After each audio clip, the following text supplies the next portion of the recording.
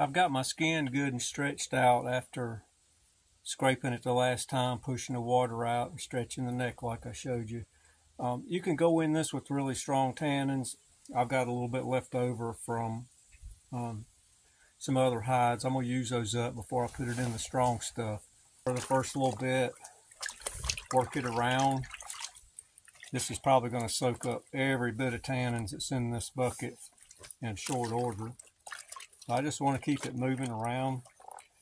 One of the things about this suede is that it's going to balance out a lot easier than the grain on. So it's not quite as crucial. Still want to get it pretty even. But over time, that's going to, since everything can pass through both sides easier, it really does balance out pretty good. So what I'll do is go ahead and I'll run it through this bucket, and I've got another partially used up bucket, and then I'll throw it in some heavier tannins. Same stuff as before. It's nothing really new, but I didn't want to skip a step and maybe somebody that didn't watch the other videos get lost in it. So let's do that, and we'll just see how long it takes for this to tan through. Suede doesn't take nearly as long, so another nice benefit of doing the suedes. This is after maybe 5 minutes. You can see the color that it's taken on. And this is with weak tannins. You can see through the sunlight coming through the skin there. This one's not super thick, so it's not going to take long to do. Our suede is fully tanned now. It's been tanned for a while, but I just got busy and it's been sitting in the bark solution for a bit longer than it needed to, but it doesn't hurt anything. Now earlier I mentioned about how clean these hides were, and we were looking at bubbles going through the skin and everything, but this will show you just how clean these things are. Let me get a better spot here. Got to get enough air underneath them.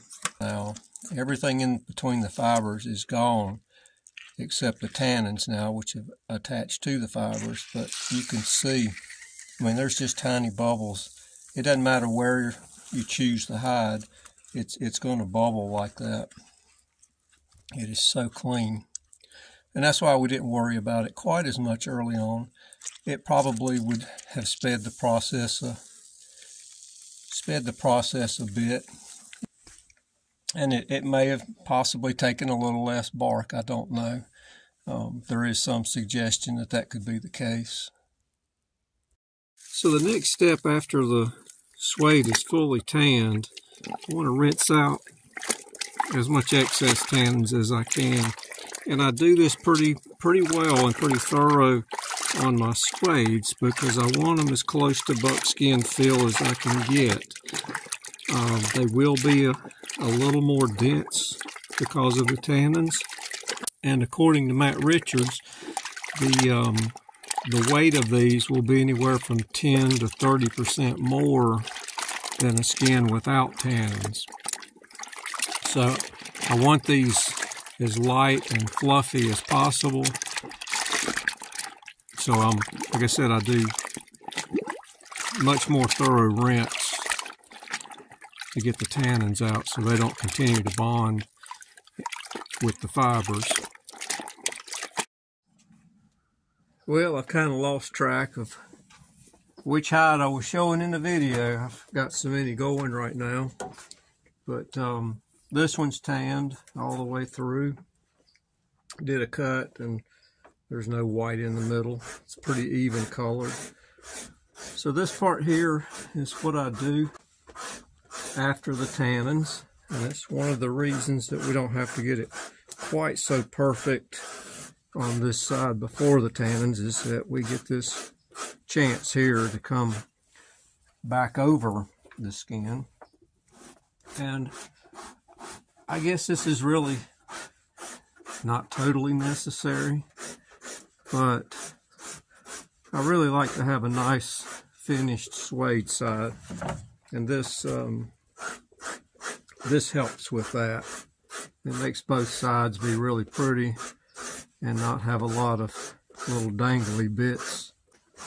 And the blade I'm using here just seems to be perfect for this. It was one of the earlier ones that I made.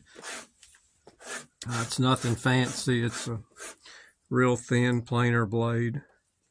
And I've got this almost flat, almost parallel with the beam. I'm not really trying to shave it down or thin it, or I'm just taking off that little bit of excess material that's been raised up.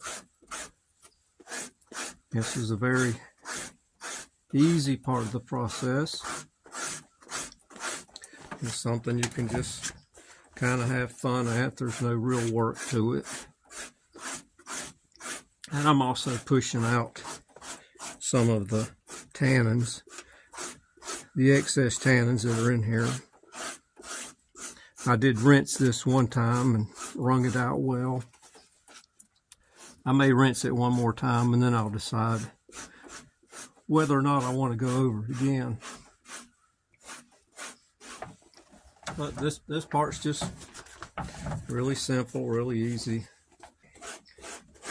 At this stage, you can really just enjoy the fruits of your labor and take your time being with the skin here and appreciating all of the changes that have occurred, all the work that's been done up to this point. This is really is meditative here. I love seeing when the skins, all the work starts coming together into the final product that comes from this. I may go over it one more time and I may not. This is cleaning up really nice, and this blade here does a great job of it, just being thin and being able to get it so flat with the beam. Well, I'm going to finish this up and then we'll dry this thing out and then put it in the emulsified oils and go to softening. Now that I've rinsed this again, I'm going to wring it out well and then allow it to dry, which is the way I get them ready for putting them in the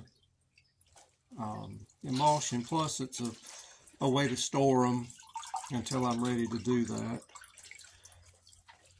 These I don't think would be well suited to doing the donut style ringing like with buckskin. This skin is pretty tight and somewhat rigid right now, and I really feel like you probably could tear them if you were to put that kind of pressure on them. Plus, with the tannins in this now, with this being tanned, it rings pretty well. It grips and the water flows through it nicely. So I can get them dry enough doing it this way. Now, an easier way might be to, you know, wrap it over a pole and twist these two ends and ring it. But usually I just do this because I'm not in a hurry. I don't have to get them that dry. And they dry a lot quicker than buckskin. If you want them to lay a little flatter, if you're not going to work them right away and you want to be able to roll them up until you can get to them, you might want to pull on it just a little bit here and there, just so it'll lay flat enough to roll. But you don't have to work it or put a lot of effort into it.